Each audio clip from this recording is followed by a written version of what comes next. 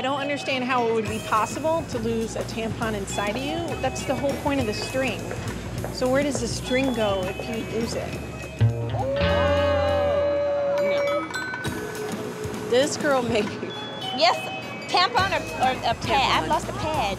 I have never officially lost one, unless it fell out of my purse still in its package. That's right. How can you lose a tampon? I knew someone that lost one inside their body.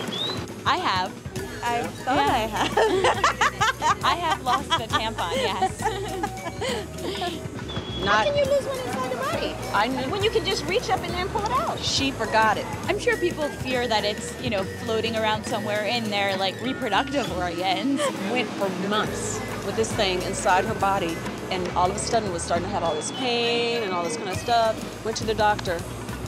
Wow. So she lost it that way, inside, not out. How'd they get it out? They had to get it out. Wow. I was in an airport. I got off the plane, went to the restroom, and just, I don't know. It was just mysteriously gone. That's a really awful feeling, too. I've been scared since that day. Where did my tampon go? Well, where did your tampon go? Women do come into the emergency department with this problem, and they've more or less forgotten rather than lost their tampon.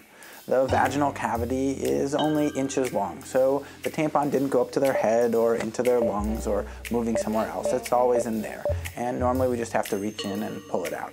If the tampon is left in, it can cause a lot of problems. It causes an odor, sometimes pain, and can actually cause serious infection. So it is important to take out. But your tampon is not going to be in there for years and you not know about it. That's just definitely not possible.